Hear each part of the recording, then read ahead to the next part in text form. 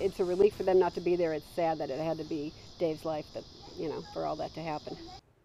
A homeowner is dead and one of the other occupants is in jail, charged with his murder. Roeland Park Police and Johnson County Prosecutor's Office have released a few details since the 65-year-old was found dead at his home over the summer. Thanks for joining us. I'm Kevin Barry. I'm Lauren Halifax. David Stark's suspected killer faced a judge for the first time today. Fox 4's Dave DeMarco live in the Roeland Park neighborhood with what he's been finding out about Stark's death. Dave?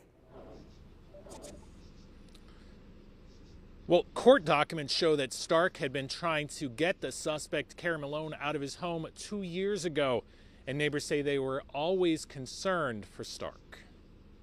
We always wondered, if they were going to take over the house or how that was going to go down. Since his wife's and son's deaths, neighbors say 65-year-old David Stark had been known to let people stay with him. Dave had a really big heart, and he always wanted to help. Court records show in 2022 he filed a complaint against Carrie Paul Malone and a woman who were living in his Briar Street home without a lease for free, requiring them to vacate the premises within 3 days. The order was granted.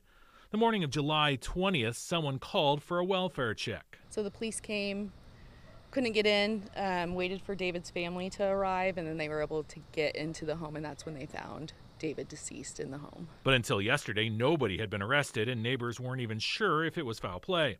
But they had their suspicions. They all kind of had an agenda of a place to stay, and I don't know how much they took advantage of him.